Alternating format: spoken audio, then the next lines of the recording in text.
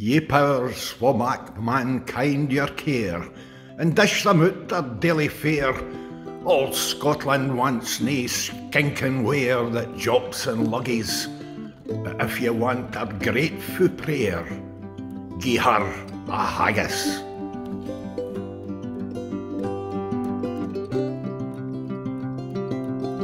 So we're back for another week cooking with Crossroads Community Hub. This week we've got Chris, who's a head chef. So a couple of weeks ago we put out the Haggis, Neeps and Tatties, and that was just your bog standard. But it's Burns night coming up, so I thought we'd pull in the head chef, get some pro tips and tricks on how to elevate it and really give a restaurant quality meal for you this time. So hope you enjoy. Hopefully you can pick up some wee tips and tricks to try and elevate and refine your dish a wee bit more. So there's a few different ways obviously we can cook our haggis, but I am going to put mine in the oven with a little bit of water, half covering the haggis, in a casserole dish, the lid on, and essentially that's just for me to have a perfect temperature in the oven, from the oven.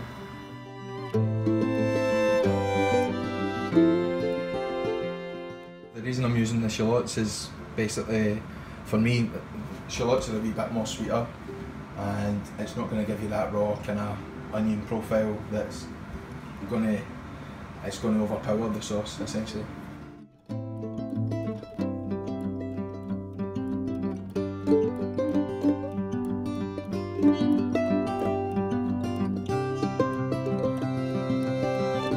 Just try to keep all the veggies the same size so they're all cooking evenly.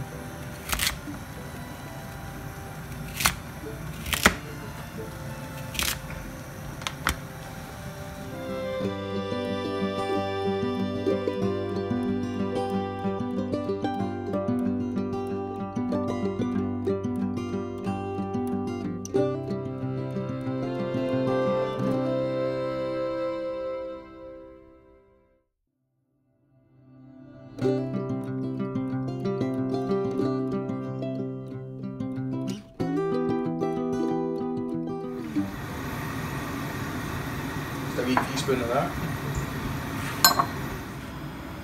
Chris, I can see that you're putting turmeric in the turnip and the carrots.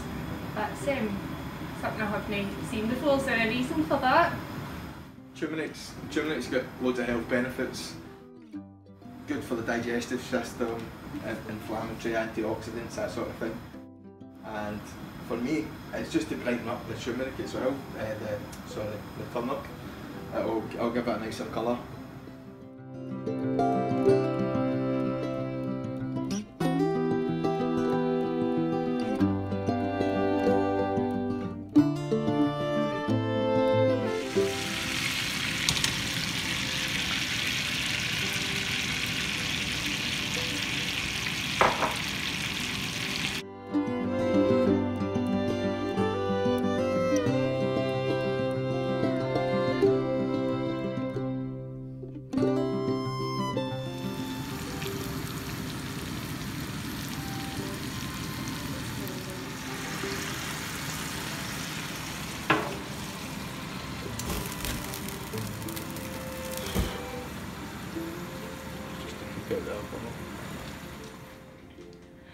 Right, so why do you set the whisky on fire once you put it in? It's just to burn off the alcohol essentially, that's all. Instead of having that bitter whisky taste, it's just a more a refined flavour, we'll say. 1 tablespoon. 2 teaspoons.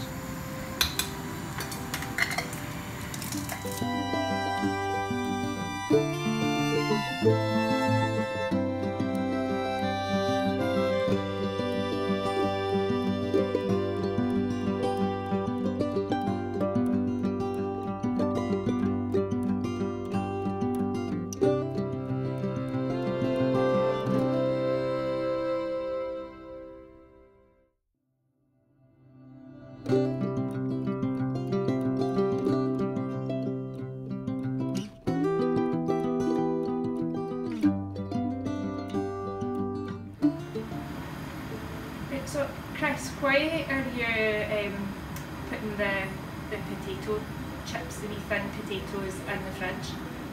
It will hold the shape of the potato instead of them curling up and things, so the wee chips will come out straight instead of curled up and flat, and you know, that's the nice.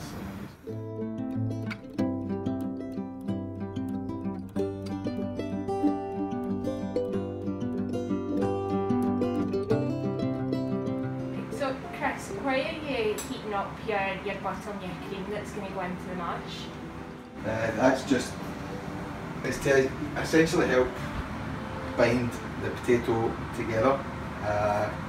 So if I was to put cold butter and mash into it, the fat content might congeal, it'll firm up instead of evenly contributing, evenly mixing through the potato, and it just gives a smoother finish.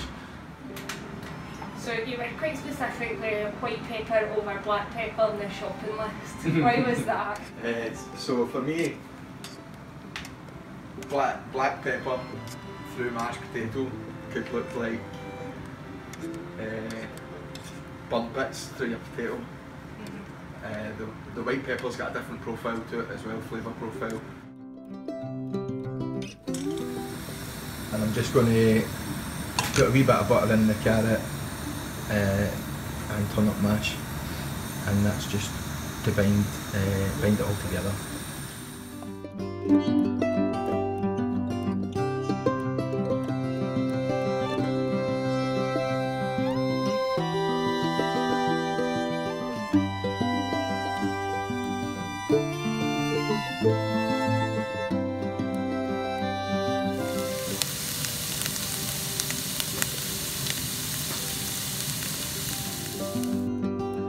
For all that and all that, it's coming yet for all that man to man, the world o'er, will brothers be for all that.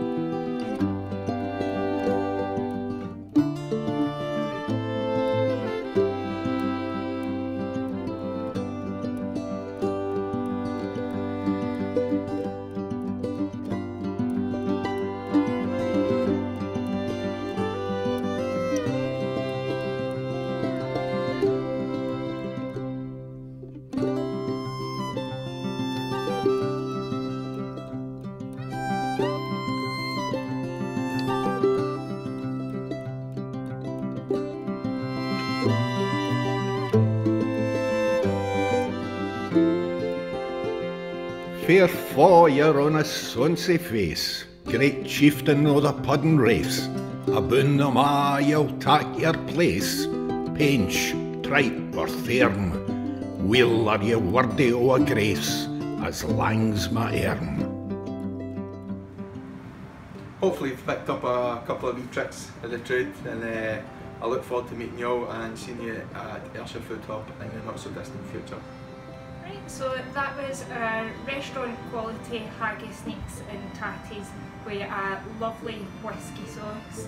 I know that I've picked up some great tricks of the trade, and there's a clear difference between what I've done before and what we've just done there. So hopefully this helps you enjoy Burns Night and make it a wee bit more special. Thanks.